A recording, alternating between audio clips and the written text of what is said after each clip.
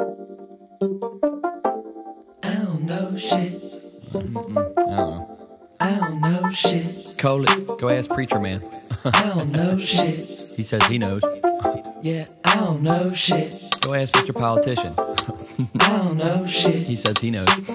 But me? Yeah, I don't know shit. Coley here, revolutionary episode. Just got out of bed and with a simple idea of I am pro-math. Pro-math.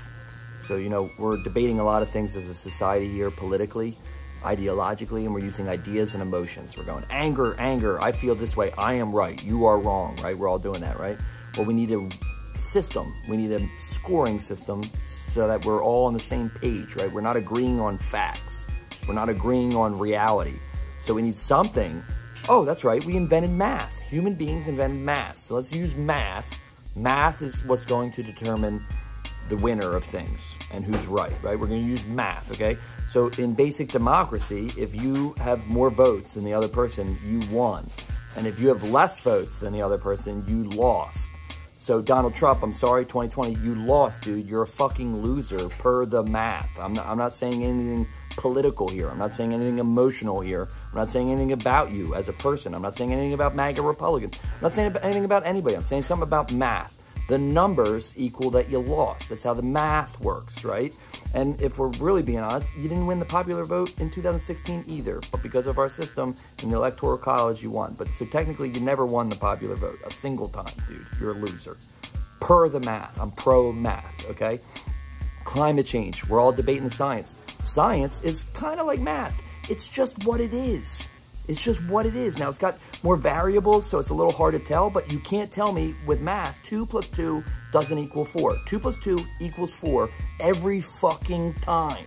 That's how math works. So if scientists are looking at the math of the warming of the planet and the consequences of it, we're watching Pakistan. 1/3 of the country is underwater because of climate change. 1/3. Imagine 1/3 of your neighborhood is now underwater because of climate change. That's math, guys. Climate change is real.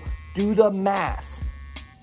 It's math. There's more forest fires every year. There's more droughts every year. There's more water drying up. There's more fish dead. There's more warmer oceans. The temperature's hotter. The air has more smog in it per particles. We are polluting our own fucking backyard. It's math. It's pro-math. It's the fucking math. Use numbers. Climate change is fucking real. And who should pay for it? Well, let's see. The rich. Because what did the rich do? The rich used math to accumulate all the monies, all the numbers of the monies into their bank accounts while they destroy the planet through industrial revolution. So you put down steel beams and you put down smog and you put down oil and you put these things and you built an economy, which is great and it helps and it gives people jobs. But we also destroyed the environment. So we need to take some of that money that we made from destroying the environment and put it back into cleaning and nurturing the environment, or we're all going to die.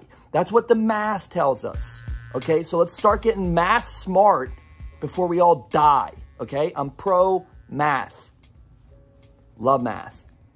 I don't know shit. Right now 76, thinking. I don't know shit. Yeah, I don't know shit.